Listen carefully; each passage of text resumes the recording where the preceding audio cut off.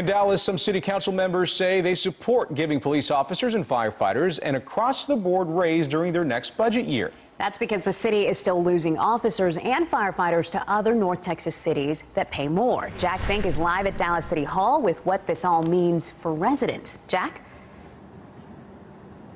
Well, Gilma and Ken, Dallas PD has a goal of hiring 250 new officers by the end of September. Here's the problem. The city has only hired 130 so far, and 137 officers have left the department. And so this is why some council members now want to give an across-the-board raise, not only to police officers, but to firefighters as well.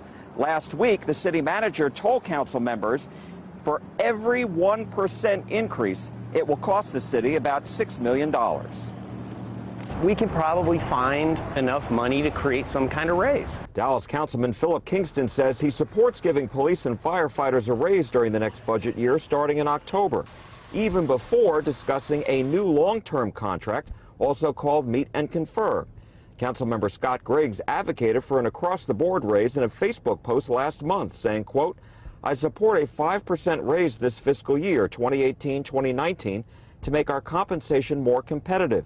We still underpay all our officers compared to other cities in Texas.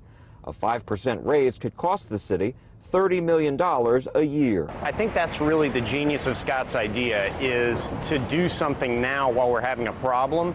We know we're going to give them a raise in the next Meet and Confer. We're watching our best officers leave here still, and we're not even staying up with attrition. Frederick Frazier, first vice president of the Dallas Police Association, says he fears without a raise next year, the city will continue to struggle hiring new officers. Every officer at Laterals from here is taking a $15,000 to $18,000 pay increase instantly. That's money for his family. The president of the Dallas Firefighters Association, Jim McDade, says starting salary is not the only problem. It takes 11 years from when you start to when you get to be topped out, and those are 11 long years. And you can go to other places where you top out much faster than that. And McDade and Frazier both told me that they have the support of at least 8 of the 15 people who are on council who support the across-the-board raises next year.